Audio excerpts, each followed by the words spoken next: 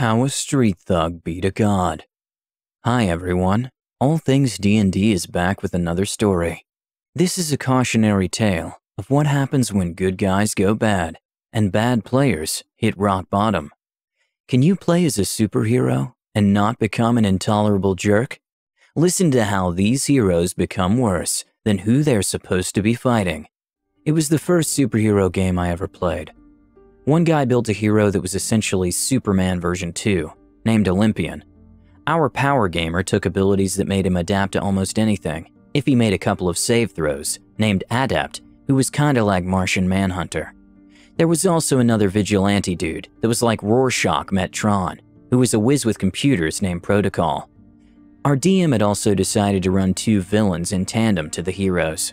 I played a bombastic mad scientist named Doctor, who was prone to mad cackling, was bald, and spoke with a super heavy German accent. My friend, who was extremely patient and loved role-playing, played a simple street thug named Solomon. No real powers, but instead dumped all his points into arbitrary skills, like assembling explosives and picking locks, things minions resorted to. He did, however, apparently enjoy my character, out of character whenever we met, but in character, Solomon was quiet, thoughtful, and had almost no backstory. He didn't even really have a costume, just wearing the simple white tank top, a medium-length trench coat with a hood, and a hat with the local baseball team logo on it. As the game progressed and we gained levels, the Adept became infamous for his flawless streak of crime solving and defeating the villains of the week. Protocol became the Batman of his city and foiled thug after thug. The Olympian slowly became the Superman of the world, becoming adored and famous to almost everyone. The problem came when we realized that Olympian's player was becoming that guy, with no turning back. With every level, he became more and more enamored with himself, and started mixing up his out-of-character speak with his in-character taunts. On more than one occasion, when he and Doctor fought, Olympian would actually let a few racial slurs out. Doctor shrugged, thought, meh, he'll get over it, but he didn't. He got worse, much, much worse. And then, as if it was the icebreaker, both Protocol and Adept began to follow suit. Slowly, the three heroes became even more dickish than the villains they were fighting, often using their oh-so-subtle influence to get themselves free stuff from the city they were protecting. The one that they were supposed to, because it was the right thing to do. Doctor and Solomon continued their operations, which converged quite a lot, and we found ourselves becoming steadfast allies, honor among thieves and all that. I, being the one with the most connections, supplied us with various nefarious tools of evil, while he sunk points into stealth, to the point that most people couldn't pick him out of a lineup. He was so uninteresting. He acted as my hands, and we became brothers in blood, until we failed the heist. I do not blame Solomon. If you're listening to this, I know it was a bad role, man, and I'm sorry this happened to you and for the series of unfortunate events that unfolded. But what eventually happened was, we were discovered by Protocol, who called in Olympian and Adept to help him pummel the two criminals and their henchmen into the ground.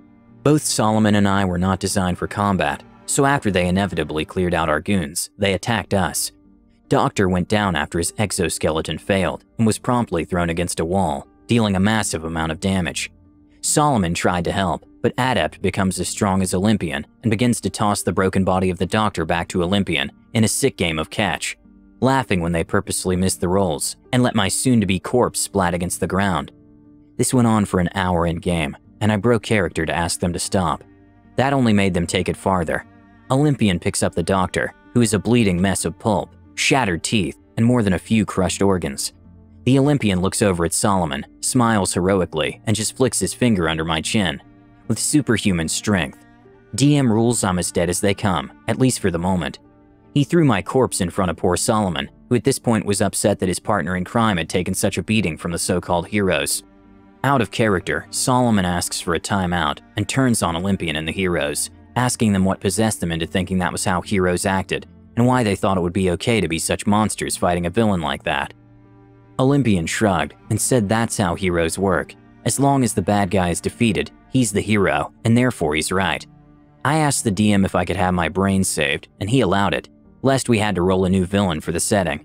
Solomon decides to sneak away, and slips from his bonds before sneaking away into the night, carrying the body of Doctor into the secret lab, and allowing the machines to place his brain in a jar, and sticking him into a new version of the exoskeleton. Overall, I was upset they took me so easily and so cruelly, but Doctor got back to work and quickly got used to the lack of a body. Not Solomon. He just got very, very quiet. He started working separately from me, popping in to purchase explosives and equipment, often trading it for simple tools. A few tips about what was going on in the nefarious underworld the Doctor was a part of. I thought he was playing it safe, not trying to draw attention to his actions or anything, so he could just continue on forever, but he had different plans apparently. In the middle of the halftime show for the city, the lights went dead, before rebooting up in the middle of an inning. Suddenly, all the screens boot up to show a video of Protocol fighting crime. It was a clip from the local news that was used in the latest Who is Protocol segment to talk about his vigilantism. It wasn't anything new, not to the crowd, until it started playing longer than most clips and showed Protocol taking the beating a little too far. After leaving the thugs for dead, Protocol begins to sadistically torture them and then takes cash out of their wallet. What stung most for the Protocol player was that this wasn't edited. He actually did this on numerous occasions. The player demanded the feed stop, but the DM says that the video is being streamed from a private server with a direct cable connection, and there's no way for Protocol to stop the hundreds of clips and images of his once heroic visage being shown to be just as cruel as the thugs he fought. The final image? Protocol without his mask. And the words, hypocrite, he is just as dangerous as the criminals. Solomon, it turns out, had dumped everything into sneaking points, effectively becoming an unperson, with such little presence that he was free to go wherever the hell he wanted, without a hero noticing him. He used this to trace Protocol and film him without his knowledge, gathering evidence, and here's the kicker. He streamed the video from Protocol's own home computer. Protocol was killed by cops when they attempted to arrest him, and he responded with a threatening motion that would have activated some kind of electric weapon had the cops not shot first. Now the heroes are mad, and the city is in an uproar with the idea of non-cops having a say in the justice system. Olympian, however, still has enough sway to calm them down and keep them happy with Adept and Olympian serving the public good. They devote a considerable amount of game time to trying to locate Solomon for justice, but no dice. Doctor is approached by him and gives him a device called the Phase Net that I had made to create a containment field for Olympian. He promises me he'll put it to use, and I give it to him on credit. Adept goes about his job, foiling a few crimes by himself. He chases after a few droids made by Doctor Incorporated, which led him into a small brick room before stopping and promptly being smashed by his temporary strength. As he turns to leave, the door locks and the phase net activates, stunning him momentarily before the DM informs him his head is starting to hurt. See, in the game, there are two kinds of attacks, physical and other. Physical is fists, kicks, physical force, etc. Other is energy, magical or spiritual. The phase net operates using psychic energy as a weapon to stun characters, but because Olympian is so bullshit, he powers through it because reasons. Adept was trying to, until Solomon pointed out a flaw in Adept's power description. He adapts physical defenses, not other. Adept screams and grabs his head as the psychic power overtakes him. Solomon describing the setup as jerry-rigging the power source into the city's power grid, meaning the pain would only go up until the city ran out of power, and this is a metropolis-sized city we're talking about here. Adept tells the DM he needs to adapt out of the psychic hold, and the DM asks him if he's sure he wants to adapt, and Adept says he's absolutely sure. Because Adept can't adapt an other defense, and because his power is described as nature making the straightest line between a problem and a solution, Adept automatically adapts the best trait for the current psychic damage predicament.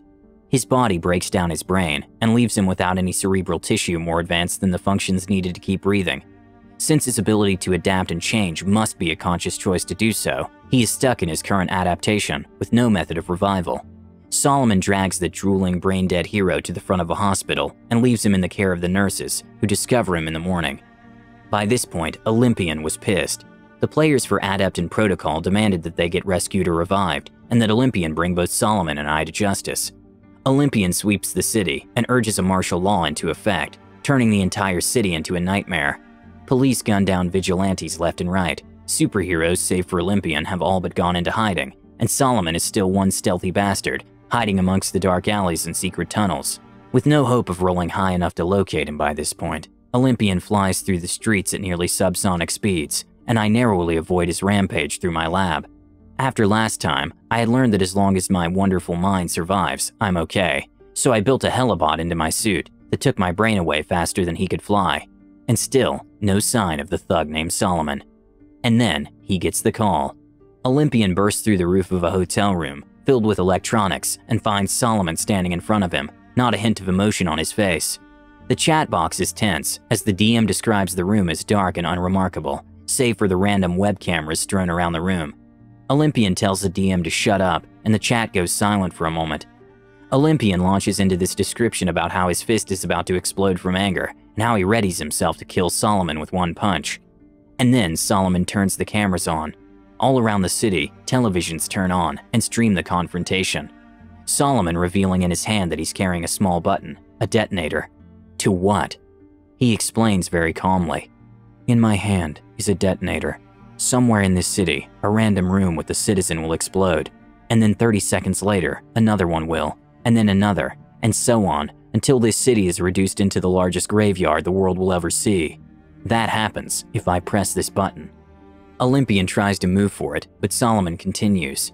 If you so much as touch me on this pressure plate, the detonator activates anyways, and the scenario plays out, so you stand there and look pretty while I talk a bit more. Solomon doesn't rant, he just calmly watches Olympian cross his arms, obviously annoyed at the standstill. To your left, there's a container full of toxin. You're going to drink that, or else I won't turn off the mechanism. Don't drink it, and I press the button. The mechanism activates. Stop me from pressing the button. The mechanism activates.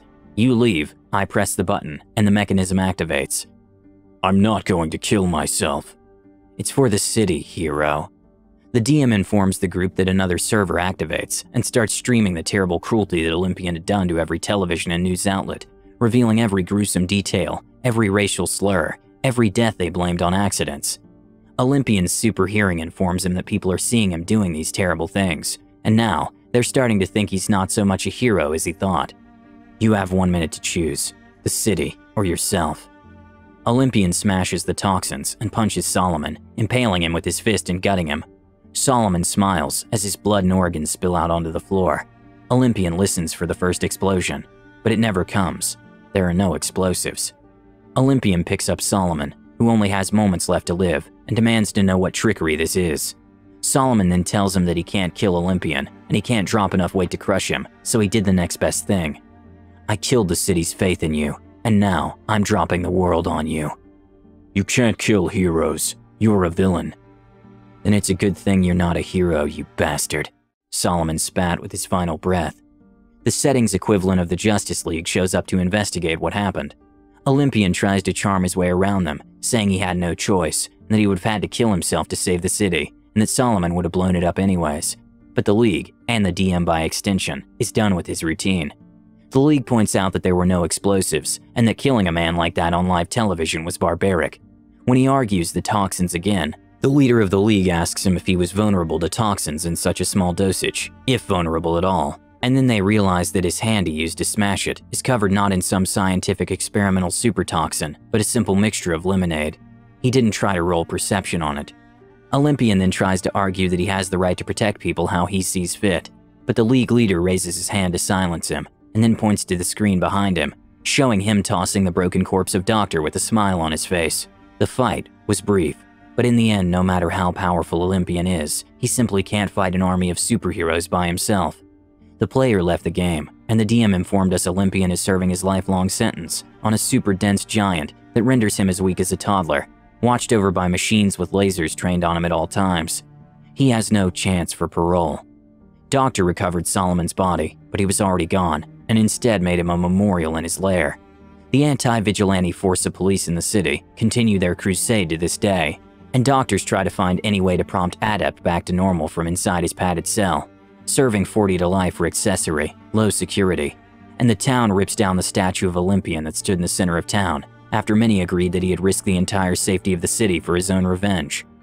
When the game ended, Protocol was the only one who apologized for his behavior, Adept ignoring the chat and eventually leaving. When he asked Solomon why he didn't kill Olympian, Solomon responded with a very calm, calculated response. When someone sees a hero, they don't care about the man. They care about the faith they have in him, his records. Killing Olympian still left him a hero, so I did the next best thing. I killed the city's faith in him. Maybe this time they can have a real hero, and not some monster with the right look about him. And that's how a single thug defeated a world Superman, Batman, and Martian Manhunter. I refuse to play against him in any form to this day. when the villains become the heroes. Sad. It sounds like the heroes really let this game get to their heads. So good job, bad guys. Please let us know what you think and comment below. Don't forget to subscribe to our channel, All Things D&D. Our next video will be posted in 3 days, so stay tuned for more amazing Dungeons & Dragons content.